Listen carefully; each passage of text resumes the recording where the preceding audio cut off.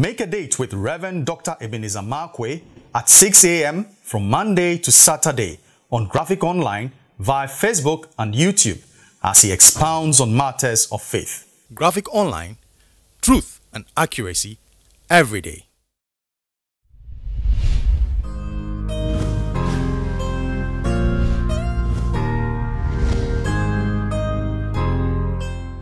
This is Rev Dr Ebenezer Markwei of Living Streams International, bringing you matters of faith with Graphic Online. This morning, I'd like to capture my thoughts and return to sender. In 1 Samuel chapter 17, verse 45, if you remember, in chapter 17, Goliath comes to town. And as far as we know, Goliath had never fought any Israelite. He had never fought any Israelite. But Goliath began to talk and says that, he said, listen, he said, am I not a Philistine? And then he made a statement, are you not servants of Saul? And then he said, listen, choose out for a man who come and fight with me. And if I win, you are going to be losers. And if he wins, we are going to be the losers. And the Bible says for days on end, he kept taunting the armies of Israel. And the way he was talking, he got the whole of Israel paralyzed in fear. All the armies were paralyzed, and the king, Saul himself, was gripped by fear and was hiding behind the throne, and he couldn't do anything. And guess what? I mean, all that Goliath did was talk and talk and talk and talk and talk. And you know, I mean, Goliath overawed the armies of Israel, not because he had fought any of them, but because of talk. All he did was talk. And so far as he kept talking and the whole of Israel kept quiet, nothing happened. And this was what he was doing on a daily basis. And then he kept talking, and the whole nation of Israel, the whole army of Israel, gripped with fear, immobilized by fear. They couldn't do anything, and all they had to do is look on what he was doing, and in great despondency. And the Bible says the king was hiding. Now, this particular battle, I mean, it was a very, very interesting one. We'll come to that later. But you know what? The Bible said all he did was talk, talk, talk, talk. Then out comes a young lad, a stripling lad, or whatever you would call it.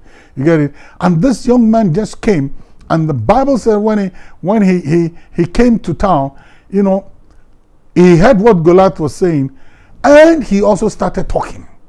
He was talking back. Who is this uncircumcised Philistine? His name was David. Who is this uncircumcised Philistine who dare defies the army of the living God? And he kept talking. He kept talking. Goliath talked. David also talked. He sent it back. He talked back. And the way he kept talking, the Bible said he kept talking, and the things he was saying, his brothers were asking him to shut up, but he kept talking. And then the king heard it. Saul said, he said, I will fight with this guy. I will fight with this guy. See, he has not threatened you or threatened I, but he's dealing with the army of the living God. He's dealing with God himself. So David spoke back. And you know something? When David was approaching Goliath, and Goliath talked to try and intimidate David, David also began to talk. He said, today you will know that there is a God in Israel. I will cut off your head. I will. You get it? And the way David began to talk, and he was approaching, are you aware that Goliath changed his testimony? Goliath changed his voice. When he started, he said, am I not a Philistine? And are you not servants of Saul? But this time when David came and started talking back, Goliath's definition of himself changed. He said, am I a dog? Oh, yes, you are. Oh, yes, you are. Are you aware that sometimes it is people who talk us out of our faith, people who talk us out of our belief in God, people who talk us out of our destiny, and all they'll do is spear our faith with their negatives, and spear our faith and spear who God is saying we are, and kill the dreams that we have by talk. Sometimes you need to also rise up and talk back and say it. They may call you proud, they may call you boastful, they may call you arrogant. Talk back. When they talk back. Don't keep quiet. Because sometimes what men say, you see, the Goliath created an atmosphere to the whole of Israel with his talk. And David came and changed the atmosphere. We'll come to that later. He talked back. So sometimes you don't have to keep quiet. You need to also make your faith confessions. In the midst of this thing, you guys say, yea, though I walk through the valley of the shadow of death, I will fear no evil, for he's with me. His rod and staff, he will comfort me. He prepares a table before me in the presence of my enemies. You can also talk by saying, no weapon that is fashioned against me has been aligned or designed or allowed or permitted to prosper. And say, casting down imagination and every high thing that exalts itself against God and the counsel of God. You understand? You need to sometimes talk back, because words are powerful.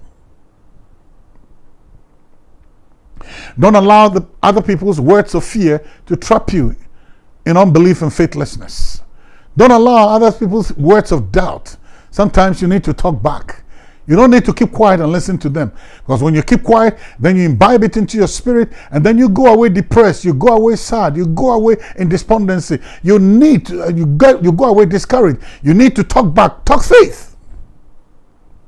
Talk faith. Because if you keep quiet, the words they speak will become seeds that will generate fear. And that will capture you in a prison of doubt and unbelief. So sometimes you need to talk back. You need to talk back.